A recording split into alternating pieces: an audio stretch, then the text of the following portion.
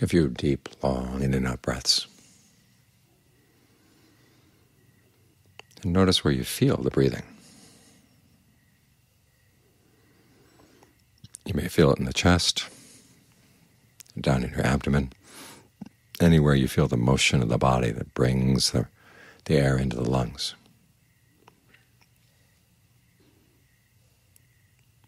Allow your attention to settle there. It's easy to get there, but it's not easy to stay. It's the staying, though, that makes all the difference. You can focus on the breath for a few seconds, and it doesn't seem remarkable, it doesn't seem special, and so you move off to something else. But the mind needs a place to stay if you're going to see what's what in your mind and see what's what in the world around you.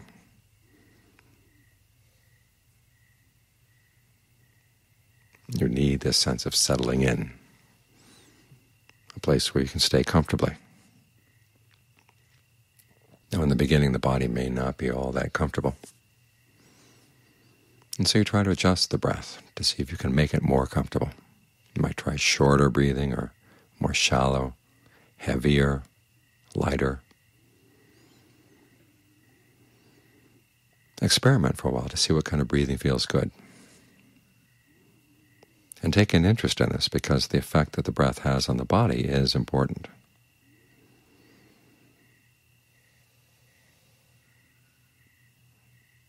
A lot of traditional medicine in Asia focuses on the breath energy in the body as an important element in your health, which means that if you breathe in a way that's good for the body, it'll have all kinds of good effects. And it turns out that the comfortable breathing, energizing, relaxing at the same time, that's the kind of breath that's best for you. And it's also a good breath to settle down with, because as you create a greater sense of ease and well-being in the body, it's easier to stay here. There may be pains in different parts of the body, but for the time being you have to learn how not to get worked up about them, not to pay them any attention. Pay attention to the areas that you can make comfortable.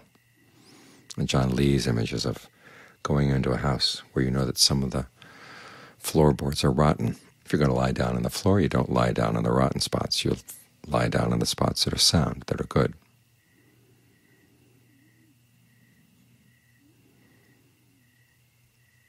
So even though you may not be able to make the whole body comfortable, try to find at least one part of the body that you can make comfortable. Well, at the same time, you have to be careful about this sense of ease, because if it's too small, it's very easy for you to drift off. Things feel comfortable, the breath feels nice, and everything becomes a blur. That's why it's important to be aware of as much of the body as you can. If you can manage being aware of the whole body from the top of the head down to the toes, so much the better. But try to keep your range of awareness as broad as possible.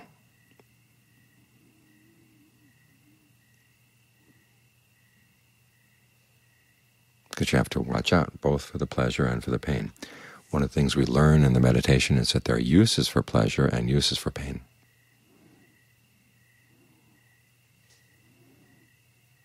But they're like nasty little animals.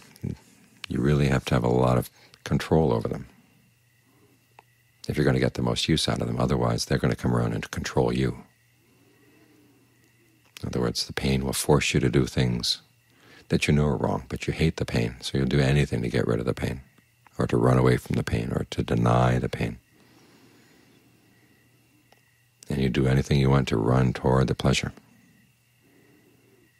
You can't take these things as your true friends or reliable friends until you develop the mindfulness and the alertness so that you can be in charge.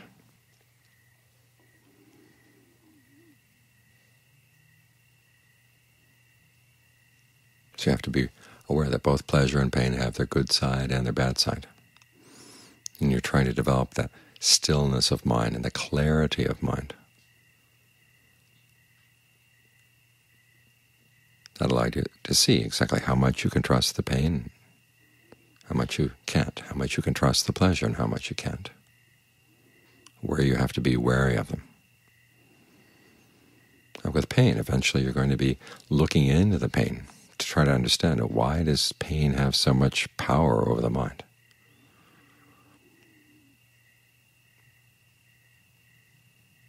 And the same with the pleasure. Why does pleasure have so much power over the mind? You want to look into these things.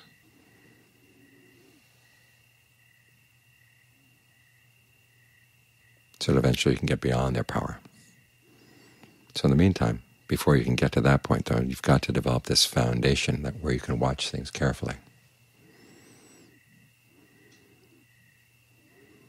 And it's good to listen to the Dharma, too. This is why we have Dharma talks during the meditation.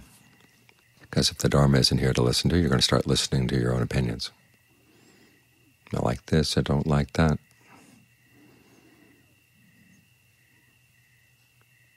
Whatever the mind has to say. And a part of the meditation is to get out of your own mind. Get out of your own opinions for a while. Take a fresh look at them. This is one of the reasons why we have communities of people practicing together. If you're left on your own, just to your own devices, it's just you that you're hearing. And it's very easy to believe yourself, whether what your mind is telling you is right or wrong. If that's all you're hearing, it becomes reality. This is also why the Buddha said, when you're learning to practice, or starting to practice, you really have to be careful about who you stay with, who you take on as your friends. I mean, it's bad enough that you have unskillful thoughts in your mind, but if you hang around with other unskillful thoughts, those unskillful thoughts become stereo. They're all around you. That makes them seem even more real.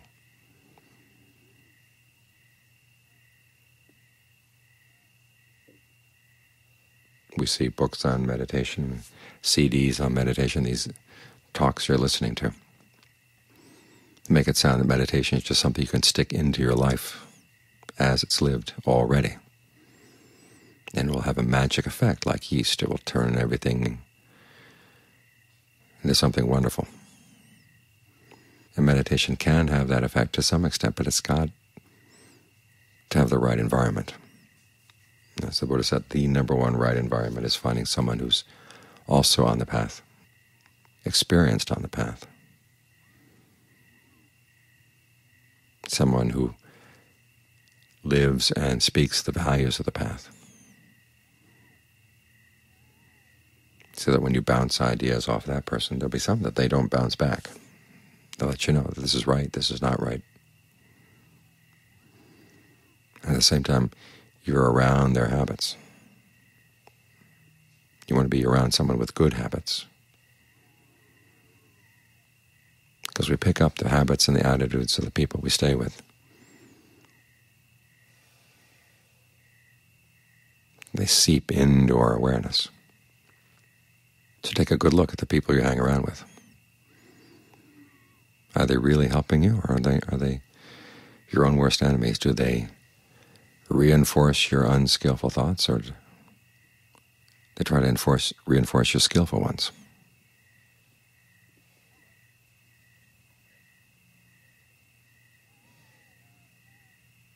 This is something really important, because just as you have enemies and friends inside your own mind, or friends that are not real friends inside your own mind, like that chant we had just now, they're both inside and out. These friends who are non-friends. If your outside friends are non-friends, that's going to reinforce the non-friends inside your own mind. So even though you may be able to get the mind really still, the attitudes you're carrying around, the things you tell yourself, are going to come under the influence of the unskillful side. So this is something you have to be very careful about when you make choices in life about where you're going to stay, where you're going to do your work. You really have to look at the people that you're going to be with, because you're going to be picking up their habits, picking up their attitudes. It takes a really experienced meditator to be able to resist that kind of stuff. And when your meditation is still tender, you've got to protect it, because the state of your mind is the most important thing in your life. And eventually you have to let go of the body, you have to let go of all the things you experienced in this life. And all you have left is the state of your mind, plus the record of all the things you've chosen to do in this lifetime. That gets imprinted on the mind as habits, attitudes. Your mind is your most important treasure, so you want to treat it well.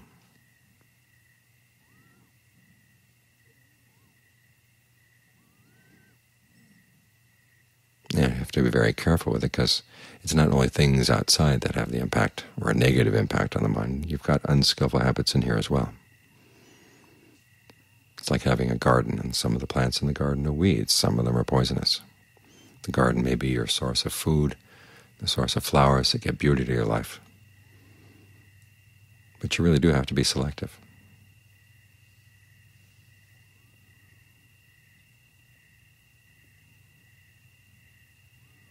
This is why cultivation is one of the terms they use for meditation. You're cultivating the good habits in your mind.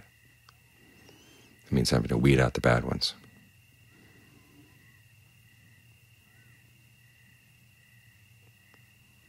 So try to find the right environment to do that. Create it as much as you can in your own life. And when you have the choice, be very careful about the people you hang around with, either as your friends or as your co-workers and colleagues.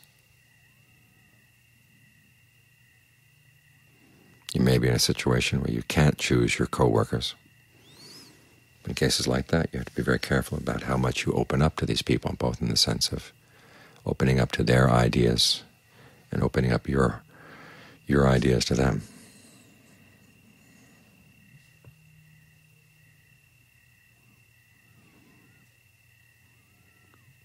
But in areas where you can choose, try to use as much wisdom as you can manage. As you sort out the true friends outside, it helps you sort out the true friends inside. You start recognizing your false friends inside as well.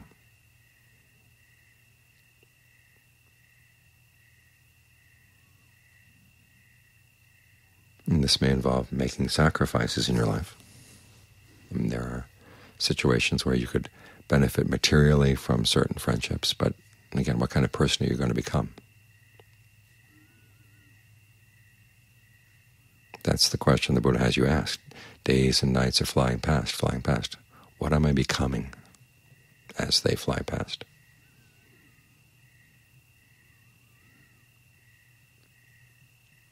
And what you're becoming has a lot to do with how you sort out the true friends and false friends inside and the true friends and false friends outside.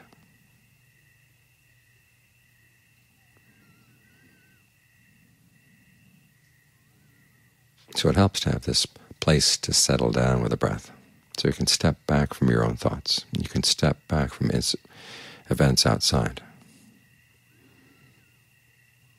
and have an independent place to watch.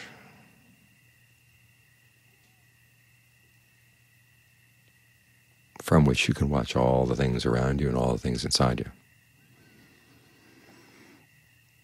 Gain some freedom and independence from them.